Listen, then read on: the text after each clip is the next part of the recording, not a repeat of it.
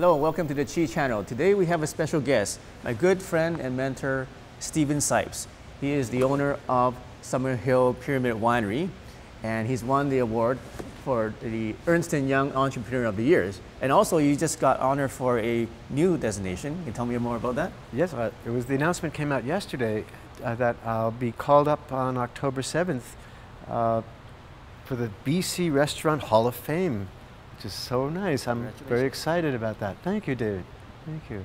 Yeah, it's they're honoring me for being organic and serving 200 people at a time, organic, and having hundreds of weddings, or well over 100 weddings, all organic, and also for bringing in food to be allowed in wineries.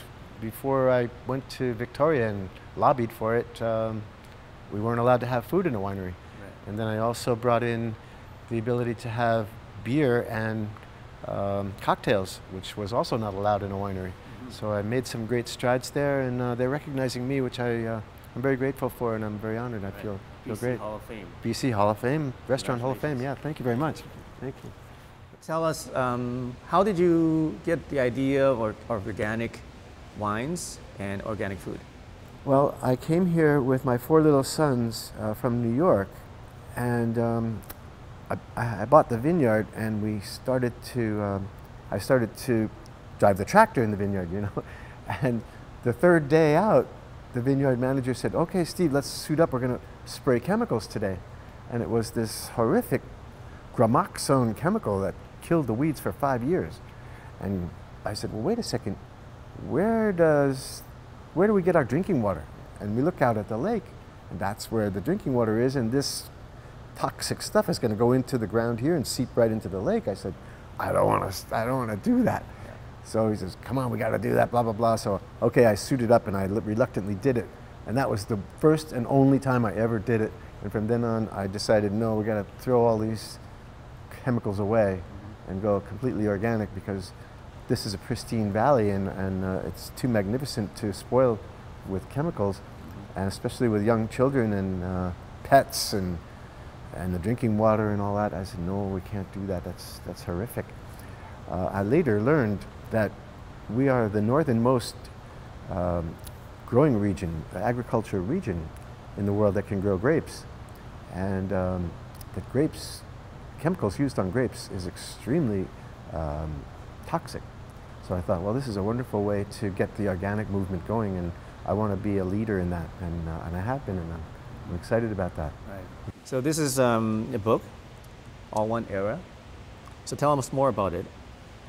Yeah, it's a book I've just completed, and just completed an audio book of it, which I'm very proud of, because I thought about an audio book for a long time, and then it occurred to me, well, Steve, why don't you just read the book yourself in your own way? Mm-hmm. And I'm so glad I did, because I ended up ad-libbing a lot, and putting the words across emotionally from the heart. Mm-hmm. So yeah, I'm proud of the audio book especially, and it should be coming out next week, I'm hoping. But there's a lot in here about my own experiences from birth, really. I was how could you say, orphaned in the 7th grade, and I've been on my own since the 7th grade, which has been a gift in a way, because I didn't have family, so the world became my family. And we are all one. When we stop fighting with each other and start loving each other and start loving and appreciating what we have, that's when we'll cut through the chaos, and we get rid of the fear and open up ourselves to be love. The world will be a much nicer place all around.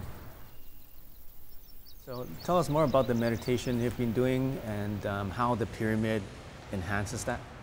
Well, the pyramid enhances meditation because it's a very wonderful setting for it. There are very few distractions. It's quiet, it's dark. You don't hear noises around you like you do normally. You are in a place of sacred geometry, and our bodies are responding to that, because we are actually sacred geometry as well. We are a microcosm of the macrocosm. And these are all things that add up to an experience where, again, we become one with our bodies and one with life itself and the connectedness of the entire universe. And that vibration opens our receiving, and therein lies the essence of meditation, is receiving. Once we stop the chatter, we open up the heart. We are connected through our love. And that's where the sacred geometry enhances the ability to meditate. Yeah. Most people, when they think about building something, Yes. they build a tool shed or a garden. Yes. But you built a pyramid, Yes. which is 1/8 the size of the pyramid in Egypt. Yes. So tell us what made you do it, and what inspired you, and then the process of building it. Well, I've always been fascinated with sacred geometry. And I became more and more drawn to it through my dreams. I have very vivid dreams. They call them lucid dreaming. Yeah, and I had a lucid dream when I was visiting the sanctuaries and temples in Asia and all around Asia and in Thailand. And one starry night, I was meditating all night, and I was proud of myself because the mosquitoes were after me, and I was able to not be deterred by them. I was, whoa, Steve, you're doing it, you know. Anyway, that was the night. I got this amazing message that, Steve, a pyramid is fabulous.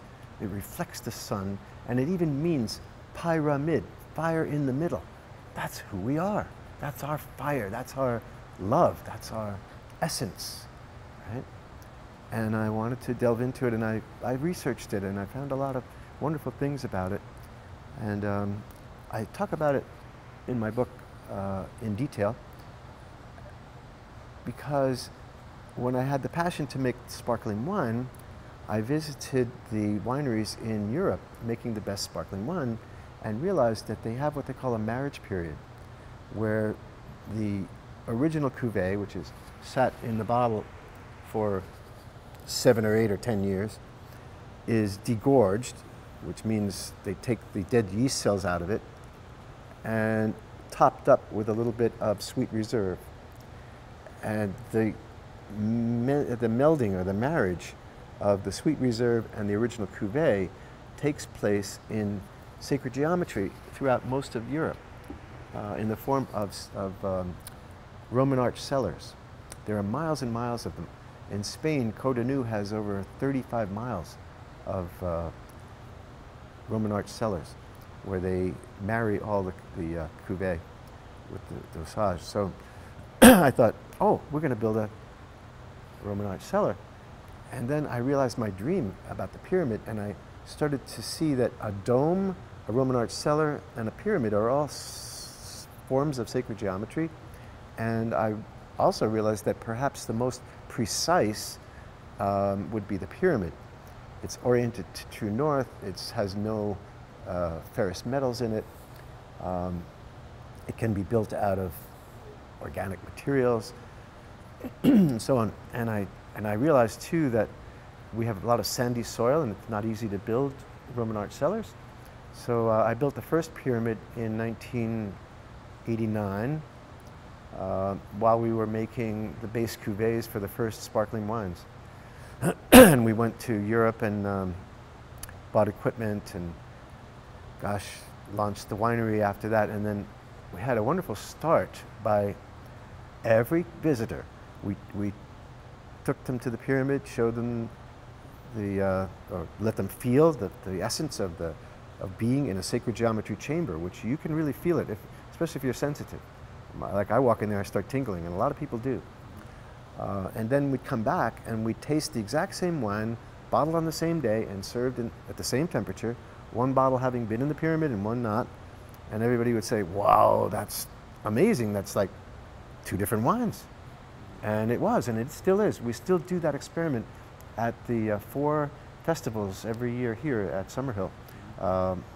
Spring, summer, fall, and winter wine festival. We go up to the pyramid and bring down a barrel of red wine usually that's been sitting in the pyramid for a while in barrels, and then we compare it to a barrel that's here in the warehouse of the same exact wine bottled on the same day, or not bottled, but harvested on the same day. Yeah. So they're tank samples. And everybody says, wow, are you sure? These are like two separate wines. And over 90% vote for the pyramid one. How long do you put it in the pyramid for? You know, a lot of people ask that question, and we always say 30 days minimum, because that was the prerequisite of Europe for marrying the dosage with the cuvée. So we try to keep it 30 days, but ironically, the sparkling wine that won best sparkling wine in the world in France had been in the pyramid for more than 3 years. So, so I don't know. And then, alternatively, I did a live broadcast on CBC radio with a pitcher of organic orange juice that I made the night before. And I poured 2 glasses and put one in the pyramid, and everybody taste tested it live on the radio, and everybody said that the orange juice that was in the pyramid overnight tasted more like fresh squeezed. Right. And they voted for that one. It was 10 out of 10. So yeah, one night or 3 years, I don't know. And I myself go there many times when I'm feeling the weight of the world on me. I just get relieved because it's, I don't know, it takes you out of the world, out of the 3D. It's a place where, I don't know, you like to be, you want to be there. And everybody wants to be there. You can call in ancestors, anybody. It's a really beautiful little chamber that sacred geometry makes available to use. I'm surprised that we don't use it in you know, to more of an extent. I mean, I can imagine nursing homes and hospitals and classrooms with sacred geometry versus all these boxes. I mean, nature has no boxes in it. Why do we not use sacred geometry? You can even do it in a grid form and put it in the walls and the floors and the ceilings. You know, it's conducive to meditation, which is conducive to Tai Chi and exercises and yoga that invigorates the body to be a receiver. Again, the same wording that I use, but basically highlights the loving universal consciousness that surrounds us at all times, that we tend not to acknowledge or not to bring forth or not to let in. So yes, it's conducive to allowing in the loving universal consciousness that we have at all times.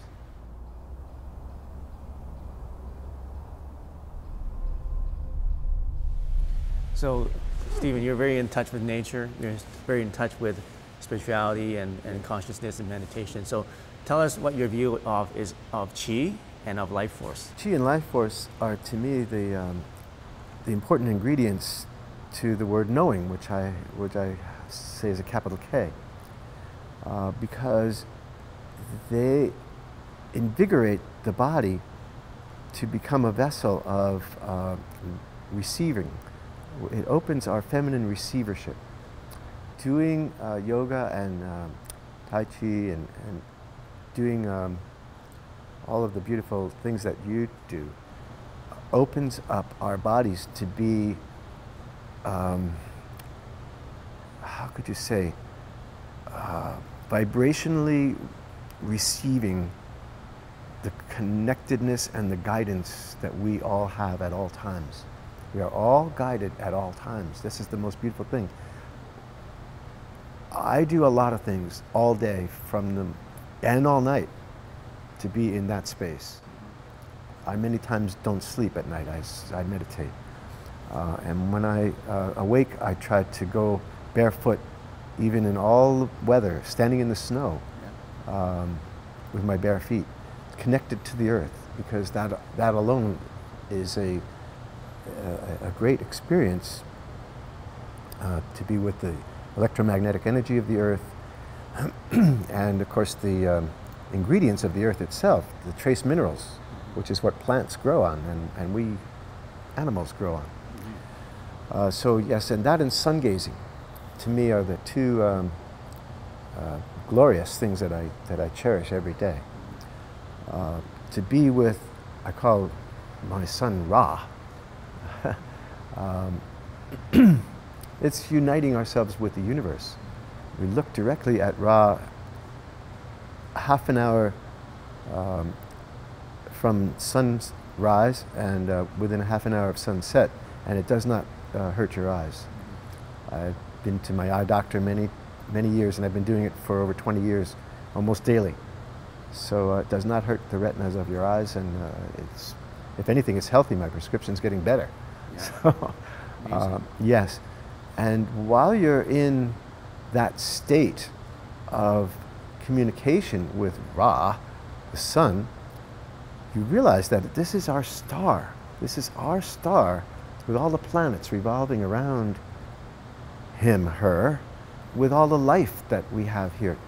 And the life is not possible without the sun, right? And therefore we give thanks to Ra for giving us life. It is the gratefulness for life. You know, we all salute life, but where is the essence of it? It is the sun, right? And the moon reflects the sun, and so on, and the planet itself. We give reverence for all that we have, and it is an incredible thing that we have, you know? Consciousness. I call it loving universal consciousness, LUC. That's the beautiful thing about sun gazing, is you actually have a dialogue. And again, that could sound crazy, right? It depends on how you take it. But if you take it in the sense that when you conjure something with respect and perspective, you can have it come to you, right? Let's say, as an example, you conjure yourself getting aboard a magic carpet and floating. Well, that's ridiculous, right? But you know what? If you actually see yourself getting on the carpet and you sit on the carpet and you imagine yourself starting to float, and then you ease out over the lake and you look out over the mountains, and oh my goodness, pretty soon, even though you know you're only conjuring, you're actually on the carpet in some perspective, in some way, right? In your mind? In your mind, yes. And that is, I would say, a tool that I have used many times, because in conjuring, in creating, in imagination, it's another thing that Albert said, imagination is greater than knowledge, because blah, blah, blah. In that imagination, there are no limits. You are one with all the dimensions. You know, here we are locked into the 3D, three-dimensional. But there's 4th, 5th, 6th, 7th, 8th, 9th, 10th, 11th, 12th, 13th, and beyond that we can enjoy. There's no limit to our imagination and to our understanding and capital K knowingness of who we are. And we are very, very beautifully grand. Yes. All of us, and very equal. There are none stronger or better than any other. The business of bowing down and worshiping other people and other people as deities and all that stuff, take it with a grain of salt, because every one of us has the ability, and well, take that back. Every one of us is divine. We are divine. Divine, all one, forever beings. Being a young entrepreneur myself, yes, what's one piece of advice that you would give someone who starting a business or just starting out or thinking about becoming an entrepreneur? Well, I think empowerment is a wonderful way to go. And it's based on being an entrepreneur, having visions that you really know, and then empowering others who get the vision to let it, you know, make it unfold and to make it manifest. Many of us who are leaders have the same pitfall. We think that, you know, we have to get in there and do it all ourselves. And that's been my, you know, problem, and everyone else's problem. We think we know how to do it better than anyone. But no, it's really good if we are lazy managers, so to speak. Right? A great manager is a lazy manager. The one that lets other people rise to the occasion, as my dad would say, and see the vision and say, yeah, let's do that, right? Like, to get our insects back, we have to go organic. So we'll not stop at McDonald's, right? And we'll stop at the organic restaurant or the vegan restaurant or the little Asian restaurant down the street where you know mom and pop are growing their own vegetables in the backyard.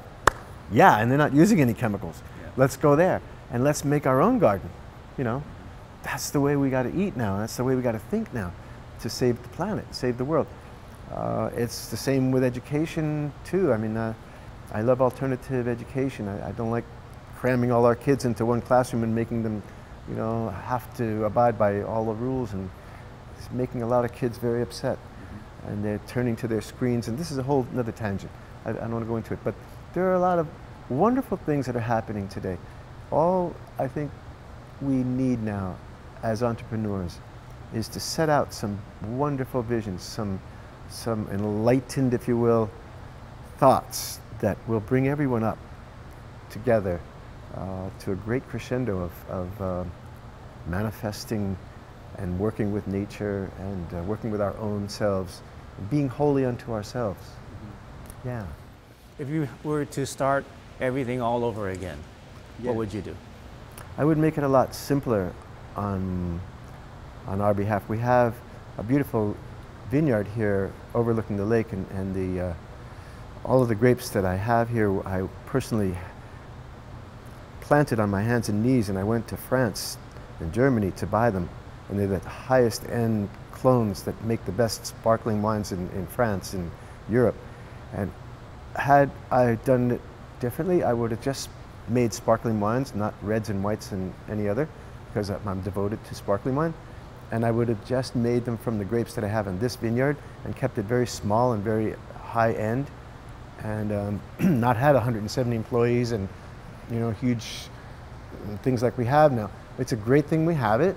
I'm not upset about it, but if you ask me that question, my honest answer would be I would have kept it small, just kept it as a sparkling wine house only, which is my passion. And if I did introduce food, which I think totally goes with sparkling wine, especially because sparkling wine goes with any food, I would have had gourmet organic food, yeah. And again, kept it small. You know, instead of 200 seats and 100 weddings a year, I'd have maybe 40 seats, 50, okay, Steve? Not too much. Sometimes our visions tend to get bigger than we imagine. Yeah, and the bigger you get, the more bigger you want to get again, because now the next thing is to buy more grapes, make more wine. And, you know, hey Steve, you ran out of this wine. How come? We need that one. We got to go out and buy more grapes and make more wine. So that's the way it is. It mushrooms. It gets bigger and bigger. Yeah. How can you balance the spirituality with business success? That's a good question. Sometimes you have to tame it down so you don't appear to be crazy, and also you have to be, you know, people want to listen to somebody who's like themselves. That's a natural thing. So you don't, you sort of fit in and work the whole thing, and I'm at home with everybody and everything. I can put on a business suit and a tie, and black shoes, and polish them up, and, you know, be in a limousine, for gosh sakes, if I have to. If that's the way to get to the crowd that I need to show the vision to, that's the way I'm going to do it, right? Yeah,